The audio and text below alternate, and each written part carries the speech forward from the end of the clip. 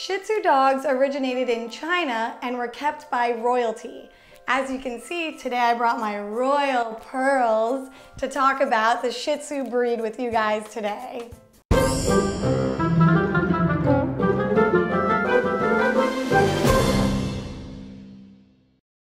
Shih Tzu dogs have a squished face, an elaborate hair coat, as you can see on Duke here, and they are hypoallergenic. So today I have Duke here, who is a puppy Shih Tzu that I recently just neutered, and he has his stitches in here, and we have a recheck next week, don't we, Duke? And then over here I have his older brother, Finn, who's about a 3-year-old Shih Tzu, and Finn is definitely royalty in that house. Shih Tzu dog breeds can live from 12 to 16 years old. That is a super long lifespan, making these dogs very popular because they'll be in the family for a long time.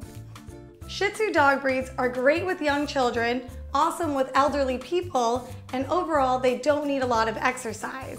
Check out our friend Athena over here and the lavish lifestyle that she lives. Hi, friend. Yes, good girl. You want one more? So let's get down to the medical issues that you can run into if you get a Shih Tzu. Overall, Shih Tzu dogs are pretty healthy. The only one thing I want to mention in this video is that as they get older, or can even occur when they're young, is they get dry eye issues.